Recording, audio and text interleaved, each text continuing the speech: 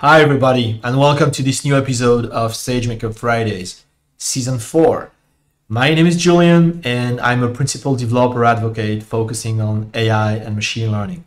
Once again, please meet my co-presenter. Hi everyone, my name is Ségolène and I'm a senior data scientist working with the AWS Machine Learning Solution Lab. My role is to help customers to get their ML project on the right track in order to create business value as fast as possible. Great, thanks again for helping us prepare this new episode, Sego. So once again, this episode is going to be demo-based. And if you have any questions, you can ask all your questions. We have friendly moderators who are waiting to help. So don't be shy. There are no silly questions. Ask everything you'd like to know and make sure you learn a lot. So in previous weeks, we've covered some different use cases on model building, model tuning.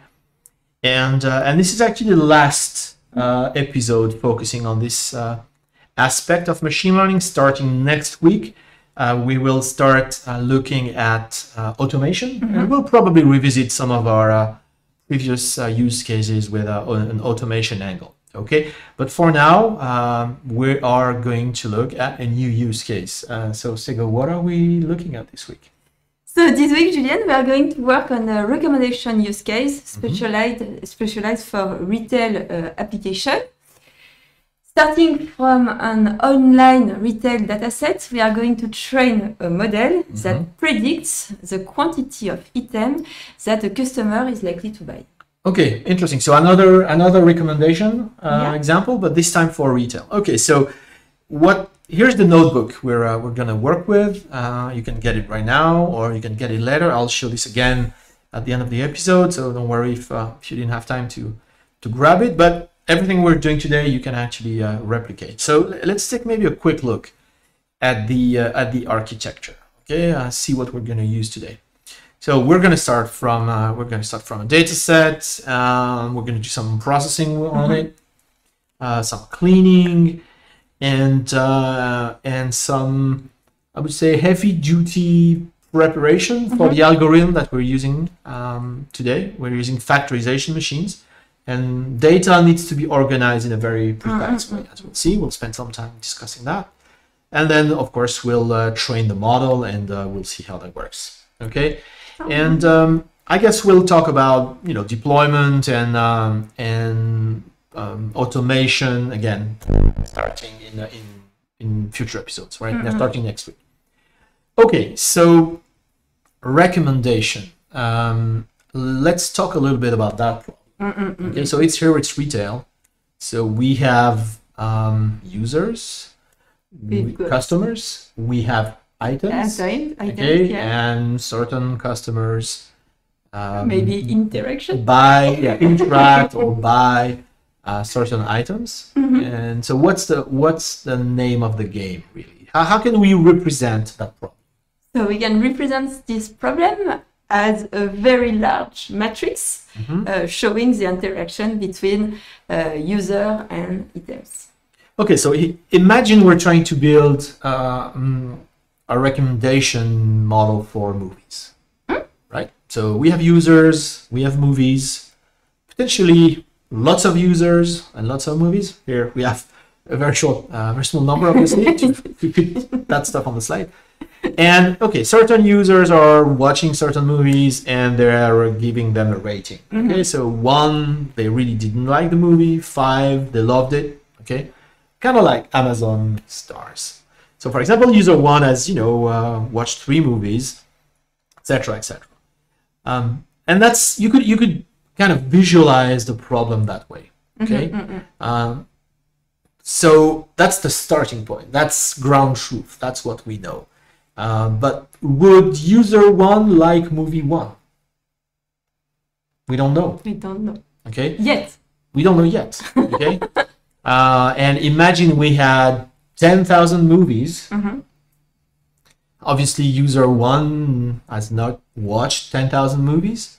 Maybe they watched 15 or 20 or 100. But what about all the other ones, right? So we're trying to get a score, a rating for those empty cells, right? That's the game, really. We're trying to fill all those cells. And then obviously find the ones with the highest score and recommend those. No one wants to be recommended 1,000 movies, but out of 1,000 movies, which are the 10 high scores, so to speak, right? The 10 movies that we think, or the model thinks, you're gonna like. Okay, so that's kind of the intuition or of what we're trying to do. Okay, so in this case, as you mentioned, we're doing things a little bit differently. So we're trying actually to predict the quantity of items that a user is going to buy. Okay, it's a buy signal. Okay, so we think you would be interested in buying those items. So it's a buy signal. Okay, it's a little twist on the recommendation problem, but it's still recommendation problem. So okay, that's the first initial let's say gut feeling. So obviously we're not using movies here. What data set are we working with? So as you said, the game is gonna be to fill empty cells, and we will show that with the dataset we are going to use. So today the dataset comes from the UCI machine learning repository, the famous one, and it's gonna contain all the transactions occurring between 2010 and 2011 for a UK-based online retail store. So almost 2 years of historical data, or 1 year, 1 year, sorry. And it's gonna have 540,000 transactions, if I remember well. And okay, so reasonably large. Reasonably large. And so we're gonna use this data set in order to create our recommendation system. Okay, so here's the actual data set. It's a CSV file, and we see invoice numbers and stock code, so serial codes. For the products. We have a description. We have the quantity that the customer bought, and then the date, unit price, customer ID, and UK. So here we see, for example, in this invoice, the same customer. Oh, it's actually a bigger invoice. It's all these, right? So all these are a single invoice, and they include different products from the same UK-based customer ID. In fact, a lot of those, if you may be wondering, why would anybody buy, I don't know, so many items, like 32 bird ornaments?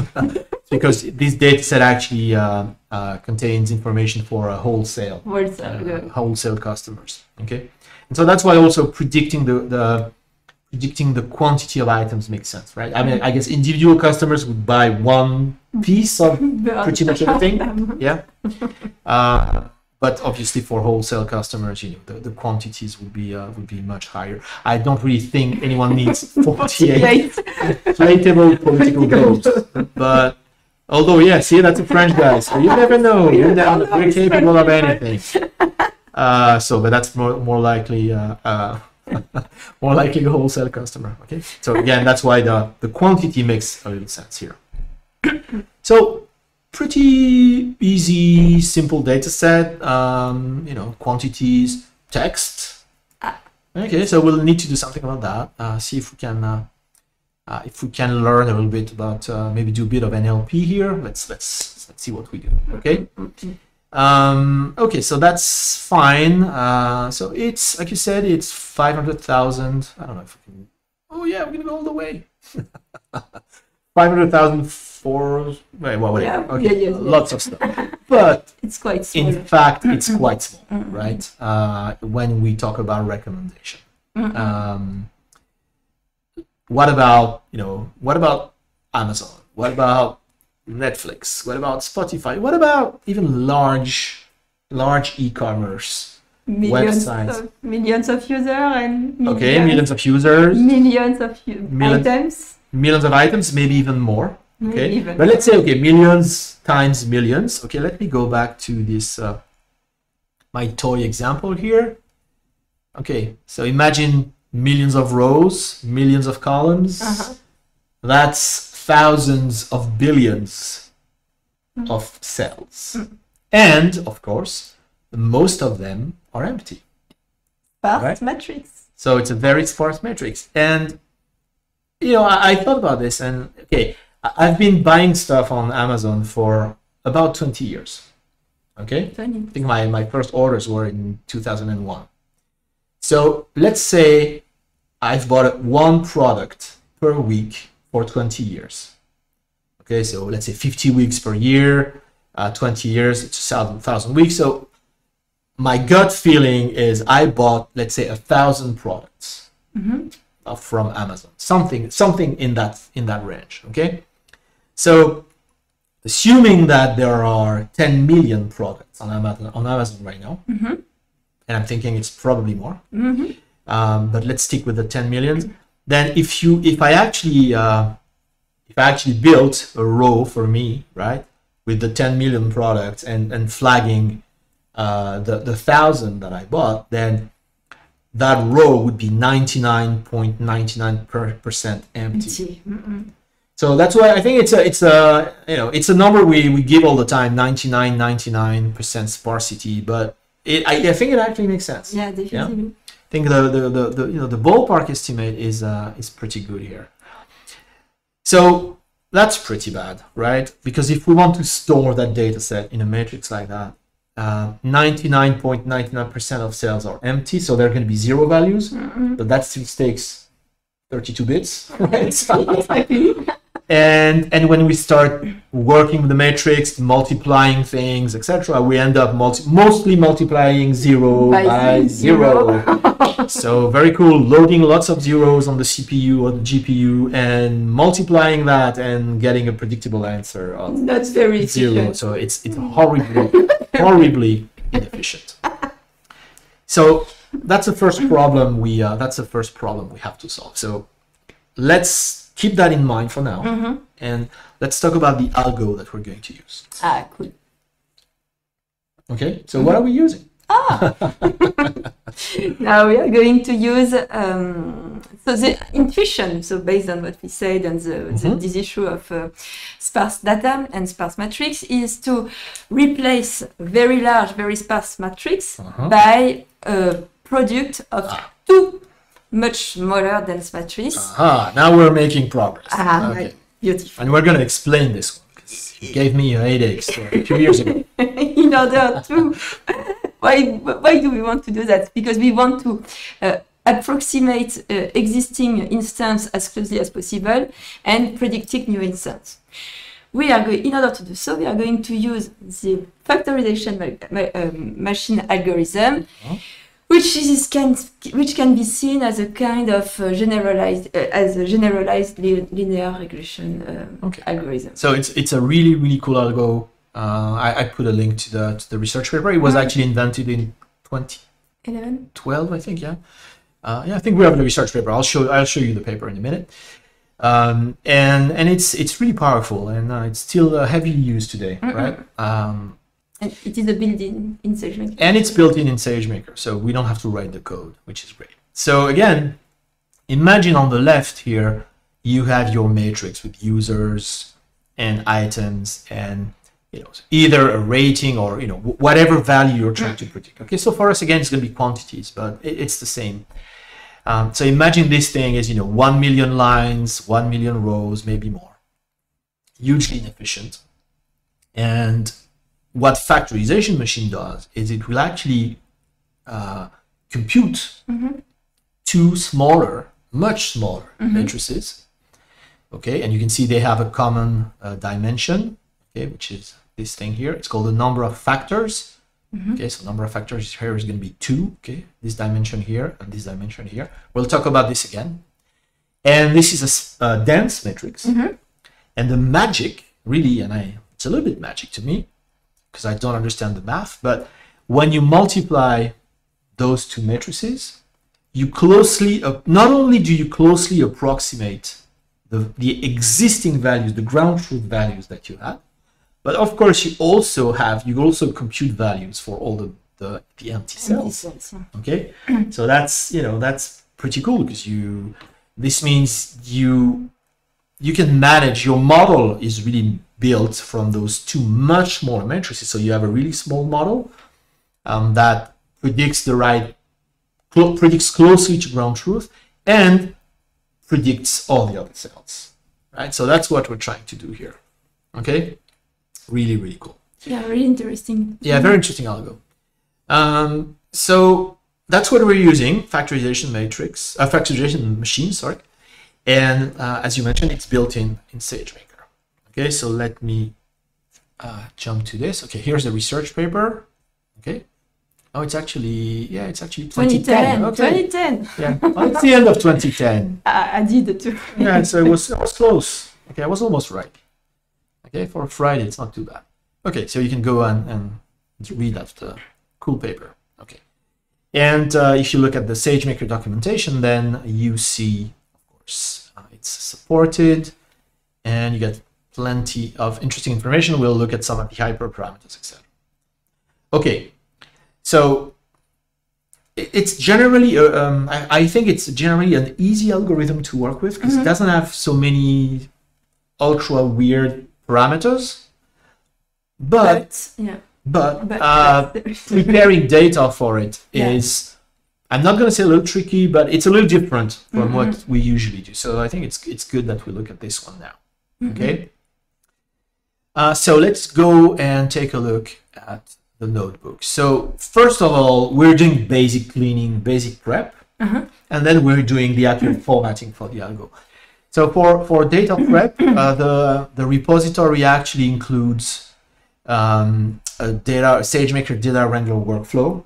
Okay, and I think we've covered the data wrangler very extensively in the first 2 episodes of the season. So I'm gonna skip it. But hey, if you want to go and run data wrangler and process the data with it and add more transforms, it's in the repo. The flow file is here, and you can go and do this. So for a change here, we're gonna actually run the data prep with Python code in the notebook. Okay, and I think it's very interesting because you can very easily replicate. Typically, I guess I don't know. Some people would start with manual, work in the UI. Some people would work with Python code. Whatever floats your boat. But it's actually easy to do one and the other. So if you write Python code and then you want to automate with go back to a workflow that you can automate, etc., it's very easy to apply the same transforms in data wrangler. And of course, if you did the work manually in data wrangler, you can easily export to Python code. So fine, but just for a change, let's go and do this in a notebook, okay, and do some pandas. Oh yes. Okay, so load the data set. We see the same thing, of course. So first of all, let's try and find if we have missing values. And as a matter of fact, so we have some empty descriptions, which I guess we can live with. But we have lots of missing customer IDs. So that's obviously very bad, because how could you recommend something to someone you don't know, right? It's, you need two things. I'm sure some people out there will say, oh yeah, but I have a great idea for this. It's like, fine, let us know. But here we're gonna be very conservative and just drop the rows that have no customer ID. We're stripping the description, so removing the left and right, any left and right space. Okay, so in the process we did lose a bit of data, which is a shame, but then again, customer ID is kind of the key thing. We can compute some stats on those numerical fields. So we can look at the quantity, the unit price, and everything looks okay, I guess. So we see some products have a 0 unit price. So I guess I don't want to zoom in on this because they could be freebies, like okay, you can get this stuff for free, or maybe it's just bad data. Okay, so I'm gonna assume some stuff is free, but in real life I wouldn't zoom in on this. Now negative quantities, no. Okay. Something is wrong. Okay, something is pretty wrong here. So we can actually find all the rows with negative quantities, and there's about 9,000 of them. So again, I will take a deeper look, see what what's the thing here, but okay, for now we just drop them. Okay, and just to make sure, okay, now we drop them, and yeah, quantities, the minimum quantity is 1, right? Because you can order free stuff, but you gotta order at least one thing. Okay, you cannot have empty orders. Okay, so I think we're good, right? So as we saw in the data set, so we have invoices with multiple items, and of course the same customer is going to have multiple invoices, and they could be or repeat orders for the same products. So in order to have the actual quantity, we want to basically group, right? We want to reduce all the rows that have the same product and the same customer. Okay. So maybe, yes, so it looks like, some people may want to order inflatable political globes again and again and again, and that Swiss customer did order 12, so it could be one single order, it could be multiple orders, but again, as we're trying to predict the quantity of for each individual item, we want to reduce that stuff, okay? And we use pandas, and yeah, you could, I guess, you could use Athena on that CSV file, and if you'd rather write SQL, why not? You want SQL, like group by? Yeah, group by works, right? Works very well on Friday. Yeah, exactly. And again, pandas is very nice. So now we end up having about 200,000, 7 blah blah blah rows with unique products and unique customer IDs and a quantity. Okay, so that's the data set we're working with, and if we come back to my sample metrics here, okay, this is what we built. Okay, customer IDs, item IDs, and quantities in the middle. Okay, so to speak. Okay, fine.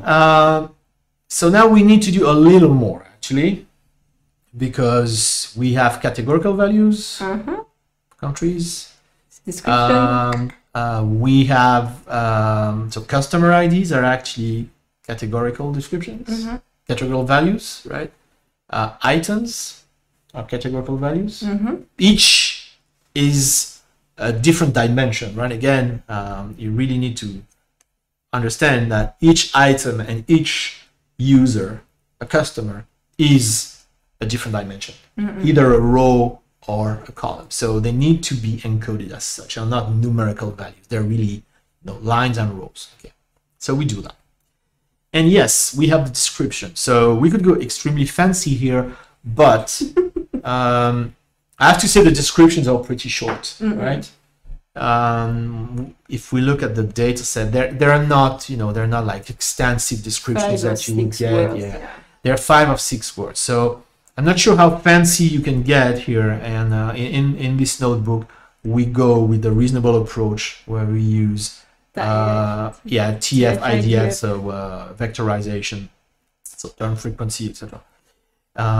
Basically to count, how many times a word appears, etc., etc. And that's going to give us quite a few additional columns, because the vocabulary in those descriptions, it's probably a few hundred words, maybe more. So that's going to create lots of different a vector with lots of different values. So again, very, I guess, basic option, but we do that. Okay. All right. So now we get to the slightly, I guess, complicated bit where we need to build the real matrix that the algo will work on. Okay, and I'm sorry to say it's not as simple as this. Okay, needs to look like this. Yeah, let me go full screen because I need to explain. So in fact, all dimensions in the problem need to be columns. Okay, so we have as many columns as we have customers, and we have as many columns as we have items. Okay, so I'm still using that movie example here, but it could be products. Okay, and as you guess, each row flags, or one-hot encodes the actual user and the actual movie or the actual item. Okay, so each row is actually, in our case, in the data set we work with, each row is going to be customer 123 bought item 456. Okay, so we would have a 1 for the customer cell, a 1 for the product cell, and then the label, okay, would be the quantity. They bought. Okay, so as you can imagine, this is going to get really big. Okay, because we one-hot encoded customers. So if we have 1,000 customers, then we have 1,000 columns. If we have 10,000 products, then we have 10,000 columns. And we also injected the vector with the description, so that could be more columns. And yeah, so it's going to be a very big, very, very sparse matrix. Even worse, right? It's actually even more sparse than this, right? Because we added so many columns. You can say, wait, you're just making things worse. What's the point? Well, the point is, this is what the factorization machine's algo needs. So, really the specific input. Yeah, they need that specific, the algo needs that specific input format. Okay, so again, and that's really something that threw me off when I started working with that algo. You know, because I had this row versus column thing, and that didn't work. And then I realized, no, it's really all columns, right? Rows are the different instances, and columns are really all the features, all the dimensions. Yeah, it makes sense once you know it, but you know. All right, so this is what we need to build, and we need to save it in an efficient format. Not CSV? No, it's not going to be CSV. It's not even going to be NumPy. Okay. So let's go back to the notebook. It's going to be a compressed sparse matrix. Okay. Yes. It's compressed sparse row matrix, CSR matrix. So we can actually see how sparse this thing is. Okay. Because when so that H stack call here is horizontal stack. So it just takes the one-hot encoded columns and the TF-IDF column for description, and it just adds everything. Okay. And the quantity is the labels. Okay. So we have all our columns next to each other, and then we have the labels, right? And so we do this, and then if we compute the sparsity, okay, so NNZ gives you the number of non-zero cells, and we can see it's actually 99.9% sparse. Okay, so we have a huge matrix, and it's only marginally useful with these non-zero values. So it's in this case, again, it's not such a huge model, such a huge matrix, excuse me. But again, imagine millions of items, millions of rows, you know, millions of items, millions of users. That's millions and millions and millions of columns. And when you start one-hot encoding and processing, it could be tens of millions, hundreds of millions of columns. It's literally huge. Okay. Plus, then if you have obviously you know, millions of actual ratings, you know, you can't work with that. Okay. So we're going to split it for training and validation, and we're saving that for, you know, I guess, archive purposes to NumPy. Okay. But then another thing. Then the real the actual data formatting step is this. Okay.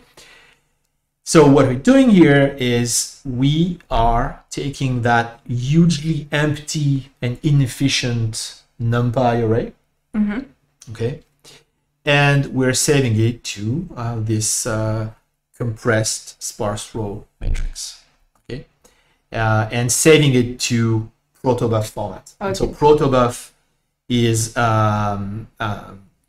serialization format, okay, binary serialization, which is pretty efficient and dense.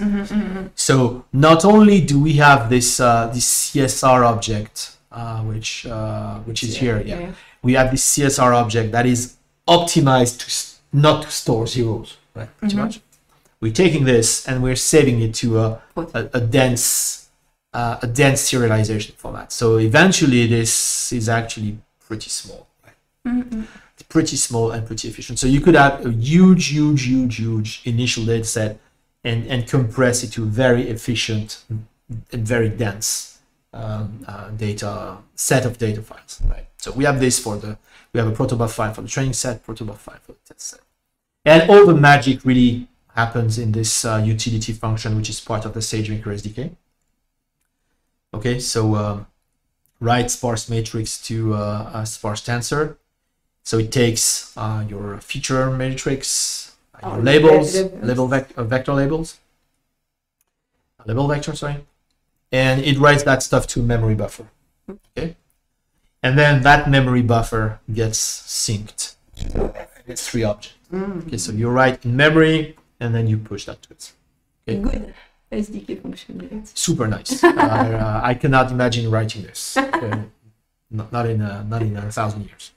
So no. So yeah, this is completely generic. I've used this function, this exact same function, in many notebooks.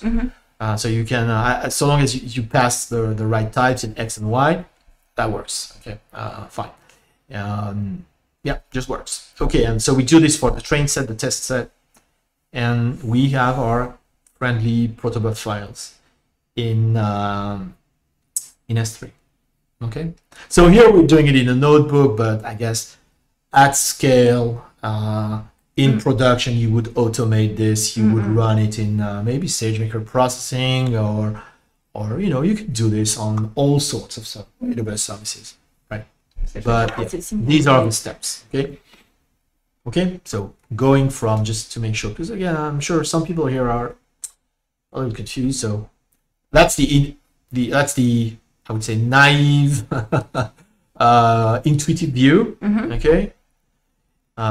This is what factorization machine is going to do. Split that thing, and this is the technical format for the factorization machine. So same thing, but different format, different views. But we're really just structuring the problem in a way that the algo can learn. Okay. All right. Hopefully that makes sense. Okay. So now we can train. Perfect. Okay. So let's try that. Okay. And so let's jump to the good bit, which is this. Okay. Okay. So once again, built-in algo. Okay. We've seen this in the doc. How it works is nice until you see the formula. Oh, it's a simple one. Is it? Now you're being rude to me. Okay, she says it's simple. Yeah? No comment. Hyperparameters. So let's look at the required ones. Feature dimension.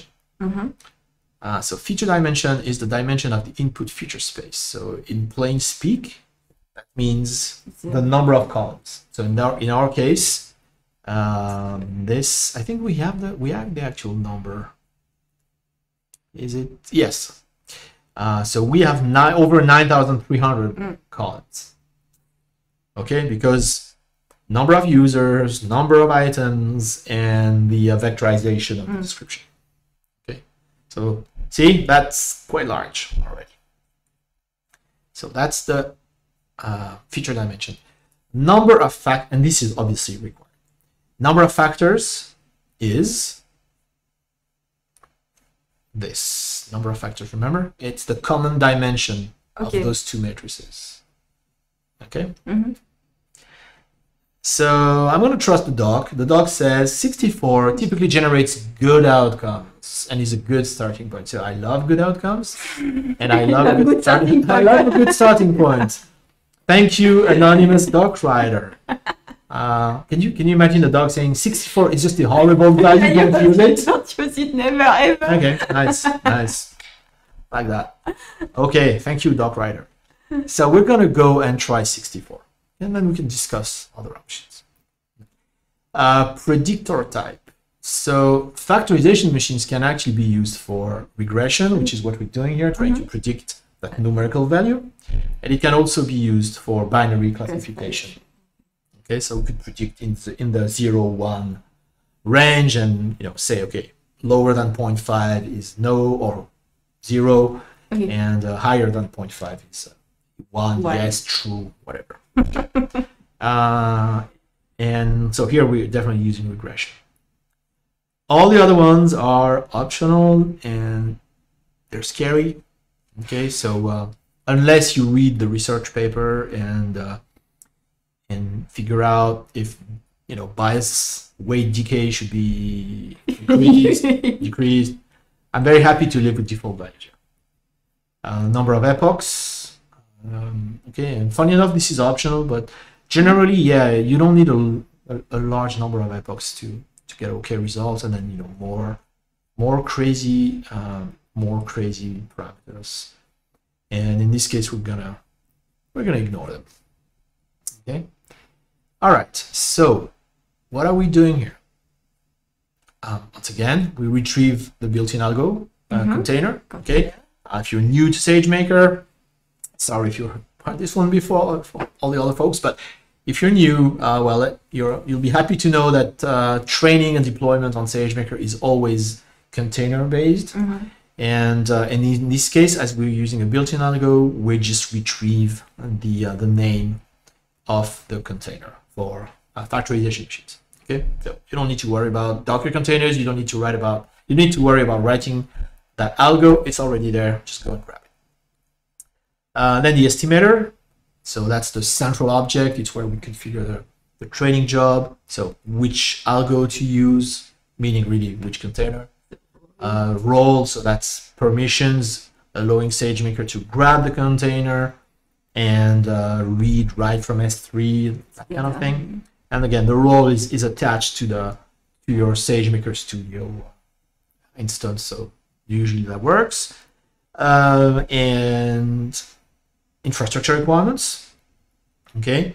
And I think I forgot to mention that in other episodes. But you can actually, if you're not sure, all the built-in algos have instance recommendations.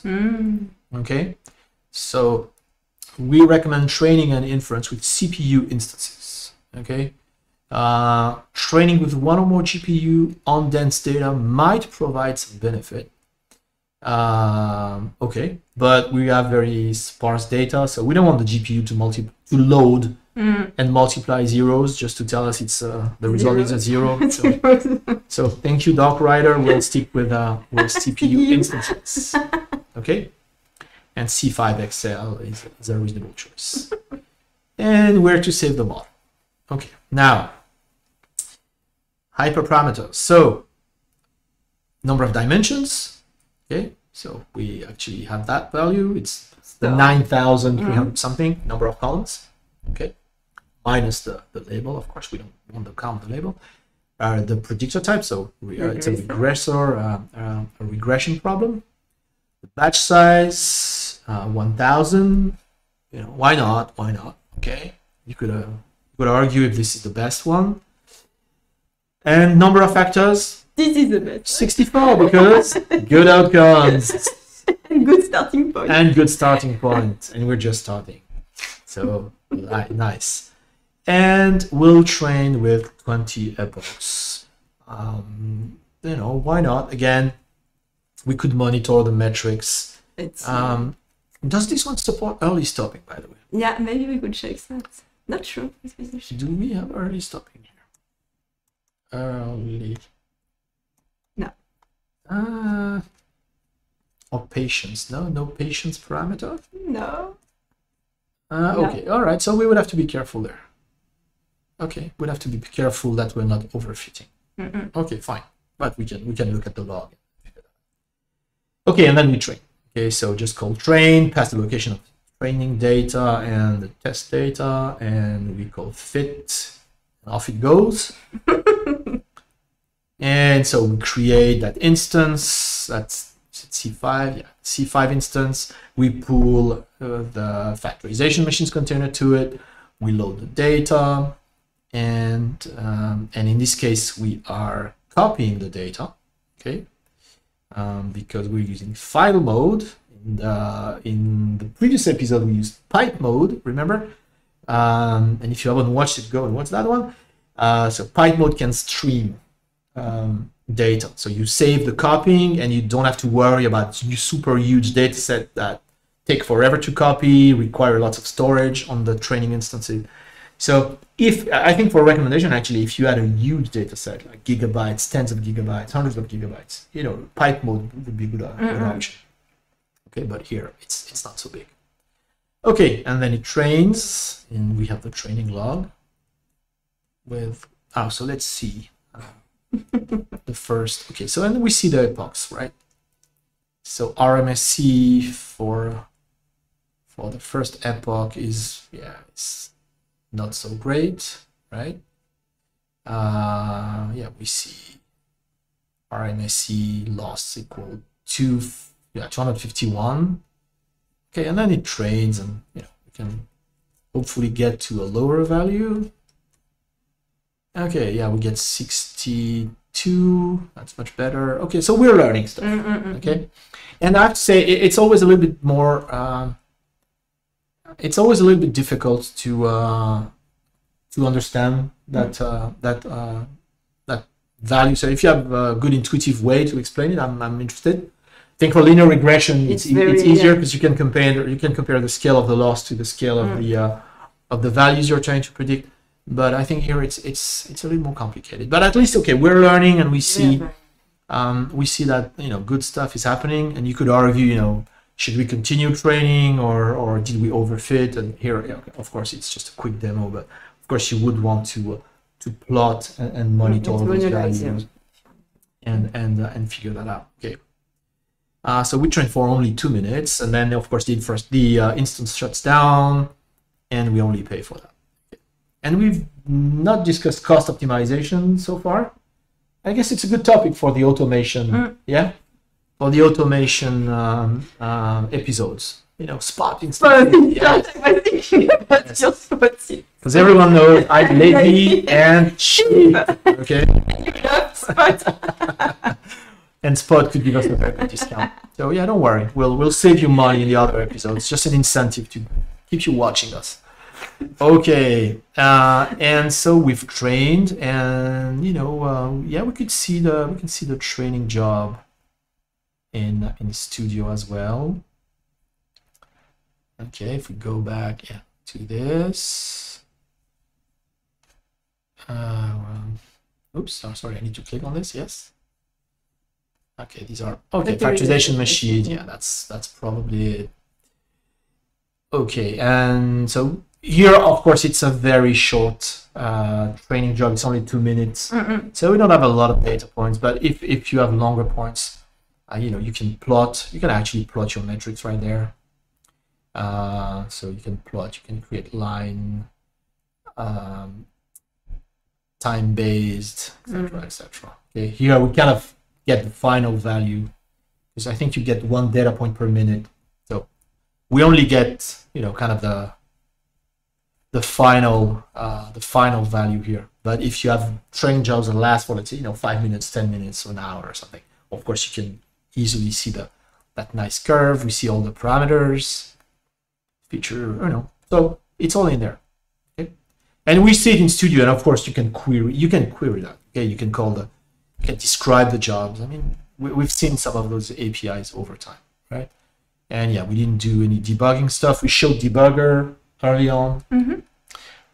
We showed explainability in the fraud detection, I think, example. 2 weeks ago.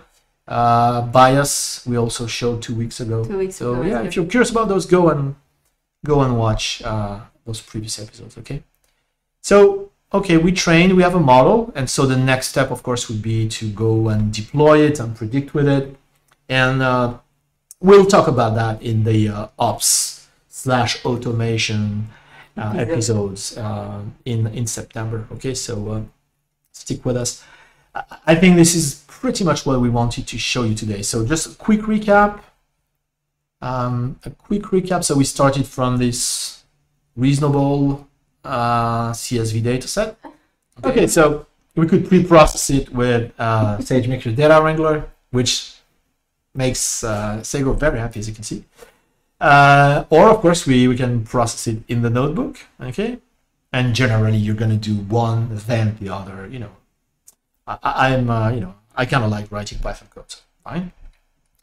And okay, most importantly, so yeah, we did some pre-processing here, but we studied in detail how we need to format that data for factorization machines. Okay, which is a little confusing the first time you see this, but hopefully, you know, now you understand that, you know, this is the intuition view, this is the algo result, so to speak, but the data needs to look like that.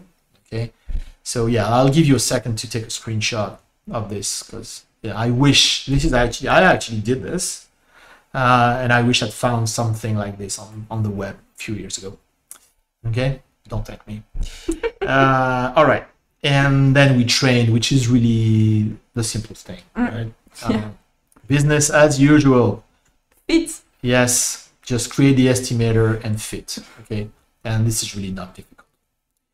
Okay, all right. I think that's the end of this episode. Let me show you the notebook URL again. Okay, here it is. So go and grab that, and you can actually find lots of other examples. I didn't mention this before, but you know, go and explore this sprawling repository. The examples we've used so far are located in end-to-end. Music rec, which was the first one we've done. The fraud detection was number 2. And then use cases with computer vision and retail RICO, and there are more. And then you have more, I would say, technical examples if you want to zoom in on particular capabilities, if you're interested in PyTorch, TensorFlow, and all that good stuff. It's the Python SDK. It's a big repo, so there's a good chance you're going to find something that looks like the problem you're trying to solve. Okay, so go and explore that, and it gets updated all the time. Okay, so I hope this was useful and a little bit fun, because that's important as well. And so next week, automation. Okay, so we're done with those 4 first episodes on, I would say, ML and data science and model building. And so next week, we're starting to look at pipelines, right? So we'll revisit some of these examples. We'll look at registering those models in the model registry, managing model versions, approving or rejecting models, before putting into production. Tracking model lineage, looking at all the artifacts that go into building a model. Of course, automation with pipelines and really cool workflows and blinking stuff in Studio. It's going to be amazing, right? It's going to be amazing. And we have 4 episodes of that, okay? So 4 amazing automation episodes in September, okay? So stay with us. Sego, thank you so much. Thank you. Thanks for your help. And thanks for watching, everybody. And we'll see you very soon. Bye-bye. Bye-bye.